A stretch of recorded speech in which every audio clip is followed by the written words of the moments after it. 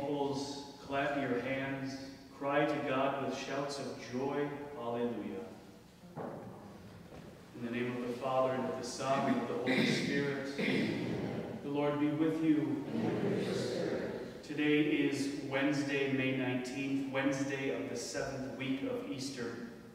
Mass this morning is offered for the repose of the souls of Ray, Jackie, and Rick Bendel. Brothers and sisters, let us acknowledge our sins and so prepare ourselves to celebrate the sacred mysteries. You were sent to heal the contrite of heart. Lord, have mercy. Lord, have mercy. You came to call sinners. Christ, have mercy. Christ, have mercy. You are seated at the right hand of the Father to intercede for us. Lord, have mercy. Lord, have mercy. May Almighty God have mercy on us, forgive us our sins, and bring us to everlasting life. Amen. Let us pray. Graciously grant to your church, O merciful God, that gathered by the Holy Spirit, she may be devoted to you with all her heart and united in purity of intent. Through our Lord Jesus Christ, your Son, who lives and reigns with you in the unity of the Holy Spirit, God, forever and ever. Amen.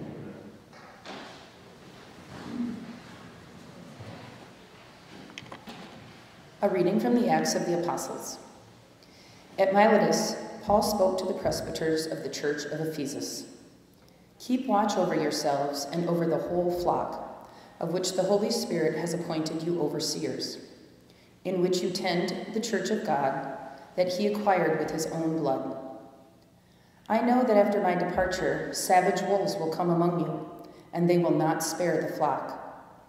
And from your own group, men will come forward perverting the truth, to draw them away after them. So be vigilant, and remember that for 3 years, night and day, I unceasingly admonished each of you with tears. And now I commend you to God, and that to the gracious word of his that can build you up, and give you the inheritance among all who are consecrated. I have never wanted anyone's silver or gold or clothing.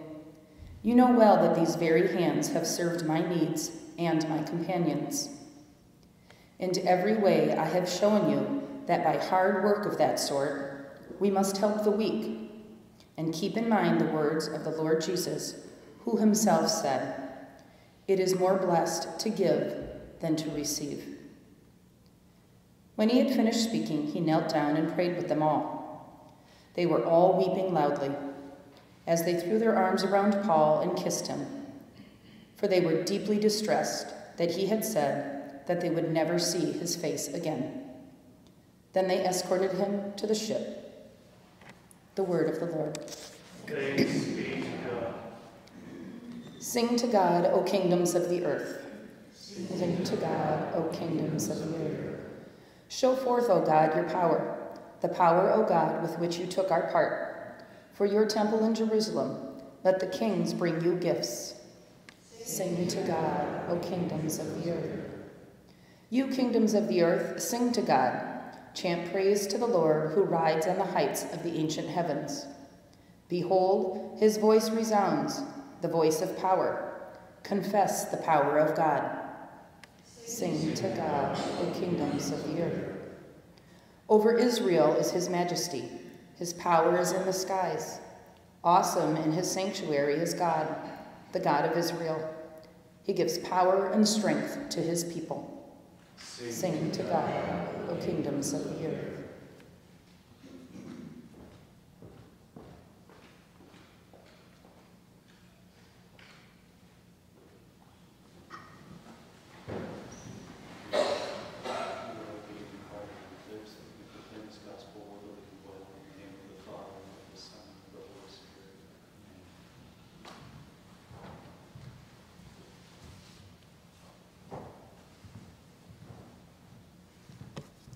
Alleluia, alleluia. Alleluia. Your word, O Lord, is truth. Consecrate us in the truth. Alleluia, alleluia. The Lord be with you. And with your spirit. A reading from the Holy Gospel according to John. Lord. Lifting up his eyes to heaven, Jesus prayed, saying, Holy Father, keep them in your name that you have given me, so that they may be one, just as we are one.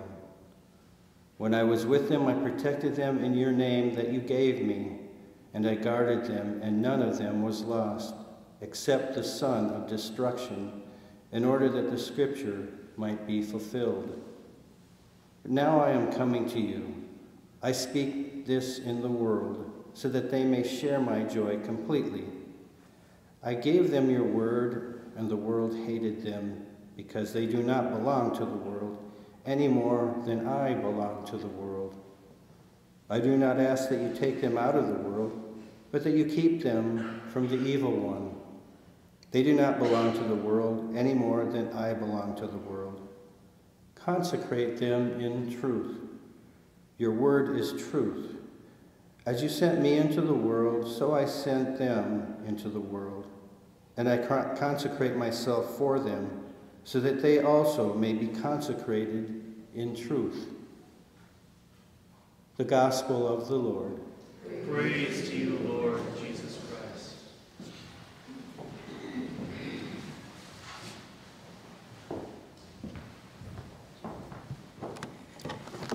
On Monday of this week, following the new executive order in Minnesota, the Archdiocese released updated directives for not only the churches, but the schools in the Archdiocese. And though the executive order changed the face covering requirements for most of us in most circumstances, including when we come to Mass, it does require the continued use of face coverings for all public and non-public school children, kindergarten through 12th grade in the state of Minnesota. And so consequently, the Archdiocese stated that all of the Catholic schools here must comply with the federal, state, and local laws. By Tuesday, the Archdiocesan Schools Office had received hundreds of phone calls and emails expressing disapproval of the compliance, disappointment with the Archbishop. And at some schools yesterday, including one not too far away, where one of my good friends is pastor, there were parent protests outside of the school throughout the day. In our first reading today, Paul warns the church of coming rupture. And in the gospel, Jesus prays that his disciples would be one, just as he and the Father are one. And in both of these cases, the words from Paul, the words from Jesus, expressing this reality that the circumstances of the world would threaten the unity of the disciples. And that the purpose of some agents in the world would be to get the disciples to break their communion with one another. And I know that not all of us agree about the severity of the coronavirus. Not all of us agree on the necessity or reasonableness of the regulations and directives. Not all of us agree on the wisdom of a vaccine. Not all of us agree with the archdiocesan directives during this time of pandemic. And we don't have to agree. But to allow that disagreement to manifest in public disunity is to allow the world to break our communion. And we are free, and perhaps even have a duty, to exercise faithful citizenship and hold elected officials accountable for their decisions, and to make known to them the impact of those decisions on our lives. We are free to express our disappointment with the Archbishop or with the Archdiocese. But if we do disagree and we do want to express that disagreement, we are called to imbue what we say, our discourse, with charity and with respect. And we are called to exercise obedience to the Archbishop. And if I have not already done so, let me do so now, and that's express my gratitude to all of you. I have been grateful and remain grateful that at Good Shepherd we have not experienced public rupture over the various regulations and directives that have marked the last 14 months. The people of Good Shepherd have been remarkably docile and obedient, and that's something that has made my life so much easier, because this has not been the case at parishes across the Archdiocese. Friends of mine, other priests, other parishes have been dealing with really hostility and tension throughout this entire time, those sorts of manifestations that break the unity within the local church. And I'm so grateful that that has not happened here. And regardless of where you stand on all of these issues, I would ask your prayers that we in the local church can find unity again, and that our parishes will not become battlegrounds with fighting factions, manifestations of the disunity that Paul and our Lord Jesus so ardently desire that we would not have. We might pray that mask mandates and viruses do not draw us apart, but that we can be one. If we're going to disagree, that we do so without breaking our unity. And there may be a time coming when we are called upon to exercise civil disobedience.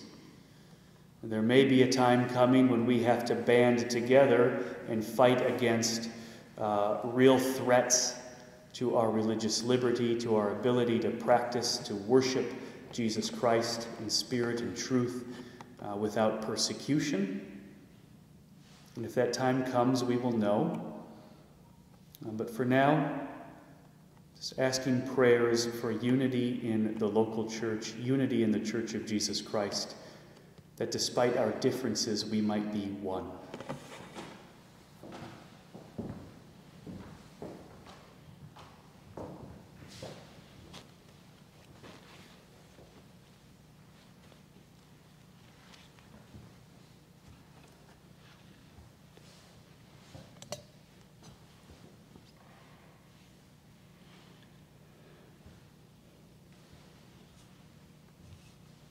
Blessed are you, Lord God of all creation, for through your goodness we have received the bread we offer you.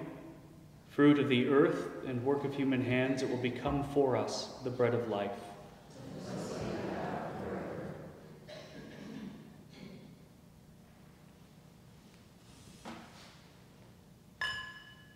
Blessed are you, Lord God of all creation, for through your goodness we have received the wine we offer you. Fruit of the vine and work of human hands, it will become our spiritual drink. Humble spirit and contrite heart, may we be accepted by you, O Lord, and may our sacrifice in your sight this day be pleasing to you, Lord God. Wash me, O Lord, from my iniquity and cleanse me from my sin.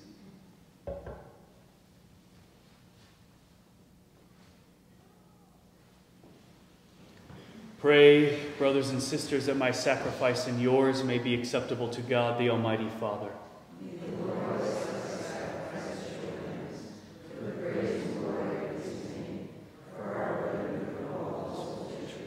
Accept, O Lord, we pray, the sacrifices instituted by your commands, and through the sacred mysteries which we celebrate as our dutiful service, graciously complete the sanctifying work by which you are pleased to redeem us.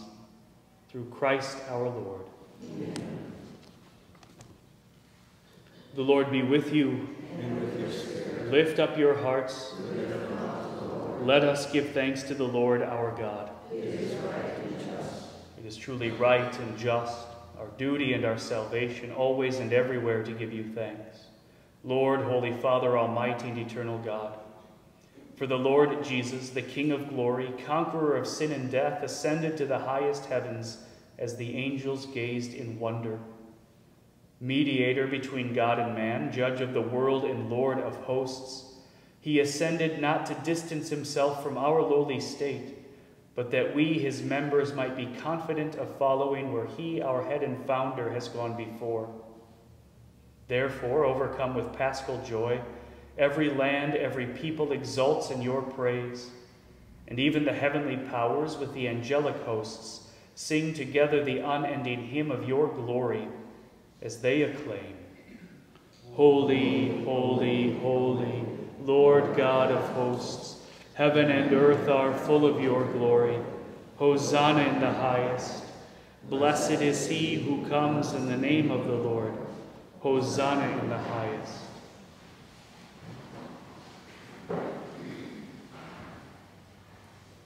You are indeed holy, O Lord, the fount of all holiness. Make holy, therefore, these gifts, we pray, by sending down your Spirit upon them like the dewfall, so that they may become for us the body and blood of our Lord Jesus Christ.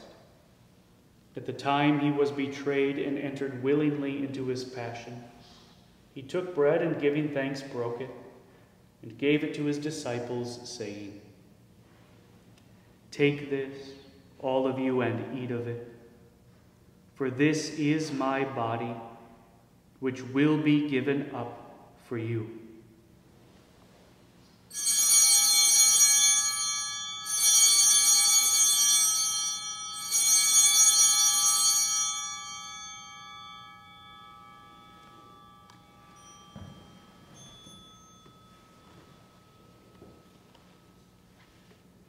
In a similar way, when supper was ended, he took the chalice, and once more giving thanks, he gave it to his disciples, saying, Take this, all of you, and drink from it, for this is the chalice of my blood, the blood of the new and eternal covenant, which will be poured out for you and for many for the forgiveness of sins. Do this in memory of me.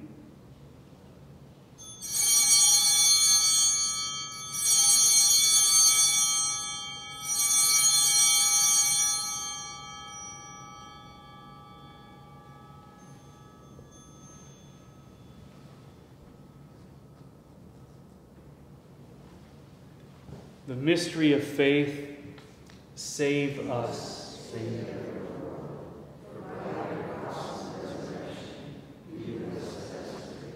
Therefore, as we celebrate the memorial of his death and resurrection, we offer you, Lord, the bread of life and the chalice of salvation, giving thanks that you have held us worthy to be in your presence and minister to you.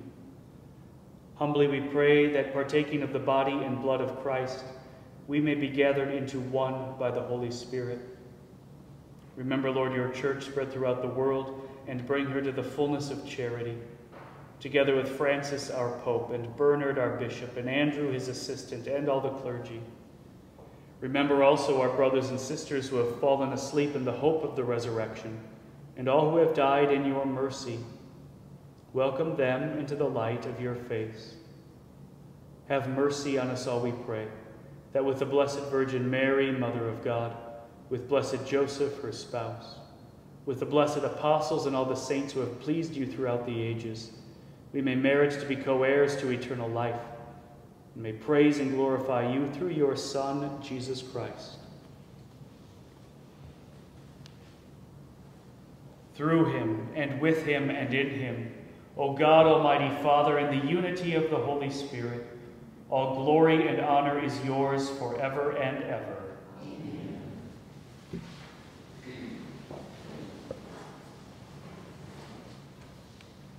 At the Savior's command, informed by divine teaching, we dare to say, Our Father, who art in heaven, hallowed be thy name.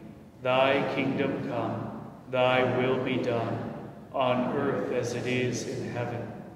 Give us this day our daily bread, and forgive us our trespasses, as we forgive those who trespass against us. And lead us not into temptation, but deliver us from evil. Deliver us, Lord, we pray, from every evil. Graciously grant peace in our days, that by the help of your mercy we may be always free from sin and safe from all distress, as we await the blessed hope and the coming of our Savior, Jesus Christ. The kingdom of God Lord Jesus Christ, who said to your apostles, "Peace I leave you, my peace I give you," look not on our sins, but on the faith of your church, and graciously grant her peace and unity in accordance with your will, who live and reign forever and ever. Amen. The peace of the Lord be with you always. And with your spirit. Let us offer each other the sign of peace. Peace be with you.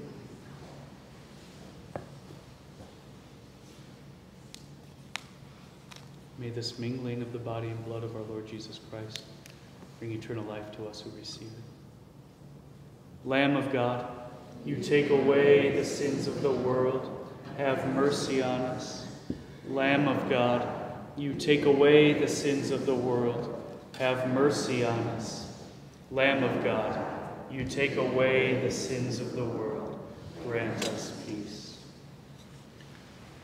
May the receiving of your body and blood, Lord Jesus Christ, not bring me to judgment and condemnation, but through your loving mercy be for me protection in mind and body and a healing remedy.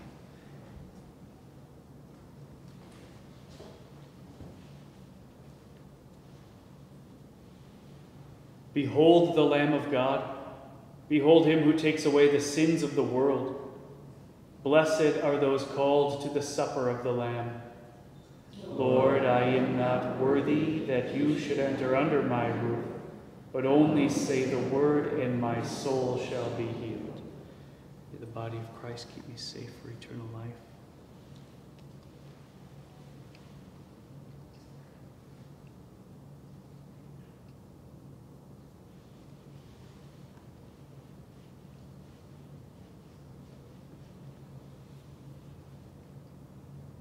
May the blood of Christ keep me safe for eternal life.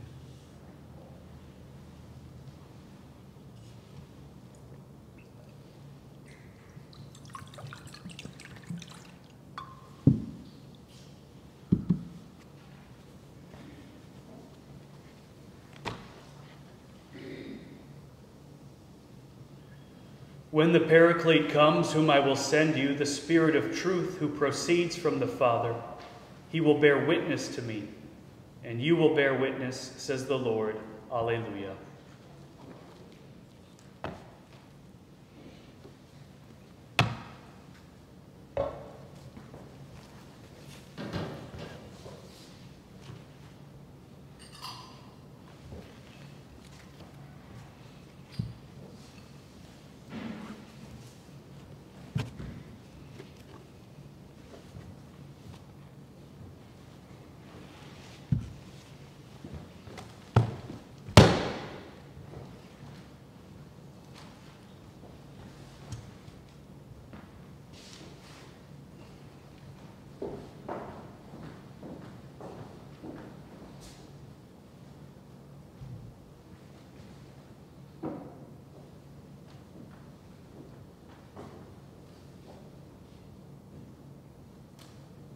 Let us pray.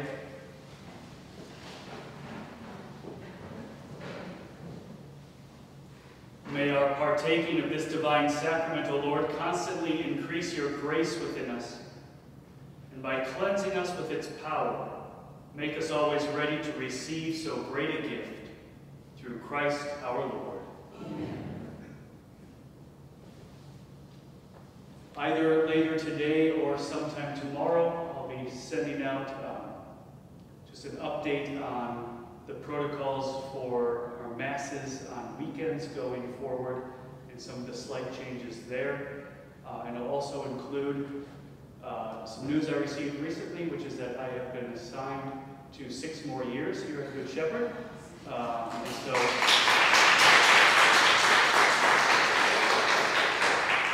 you either get me or you're stuck with me, and either way you can keep that. But I'm very happy to hear that, so I'll share more about that in that email and in the bulletin that's coming this weekend. We're regular this morning with adoration and confessions following Mass. Tomorrow is school Mass day, so we won't have that following Mass. And all of that will change next year, so we don't have disruption like that. Okay. The Lord be with you. And with your spirit. May Almighty God bless you, the Father, and the Son, and the Holy Spirit. Amen. Go and announce the gospel of the Lord. Thanks be to God.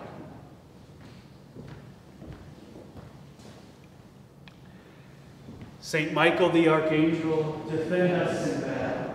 Be our protection against the wickedness and snares of the devil.